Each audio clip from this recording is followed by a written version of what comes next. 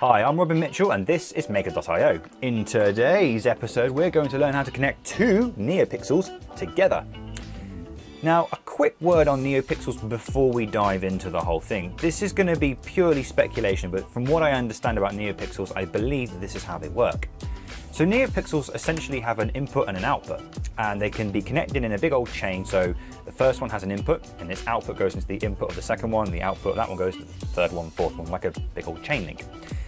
Now the computer or the controller sends a signal to the first one, and then it passes that signal all the way down the chain. Now a computer or a controller connects to the first pixel in the chain, and then any signals are then passed along through the entire chain. But how do you address individual pixels?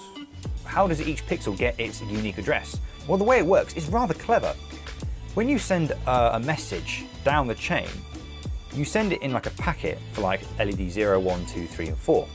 The first LED will always look at the very first packet and goes, well, this is what I am, because this is the first packet. Then it transmits the rest of the packet's information because that's not relevant to that LED, but it doesn't send the very first packet because that was about itself. So the second LED sees a packet that's slightly shorter, but it also looks at the front and goes, well, that must be me. And so this message going down the chain gets a lot shorter and shorter and shorter. So you don't have to know the address of any single LED. No LED has a unique identifier or a MAC address or some kind of unique IP address. Because they're connected in a chain, the first Neopixel will always shorten the message ever so slightly for the next Neopixel. So the first Neopixel looks at the first LED packet information and says, well, this is the color I need to be.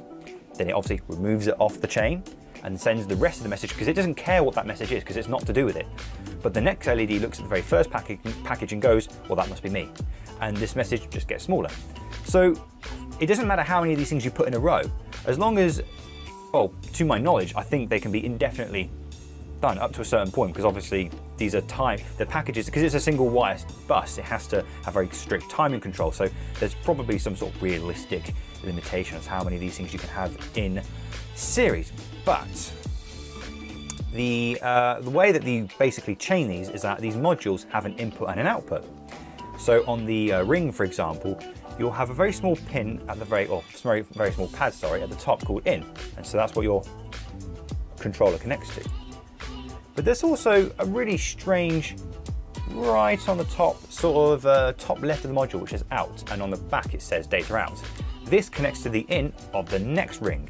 And just like that, you've connected two of them together, and whatever messages you just send down these Neopixels, they can all be addressed. But these have 24 LEDs on them.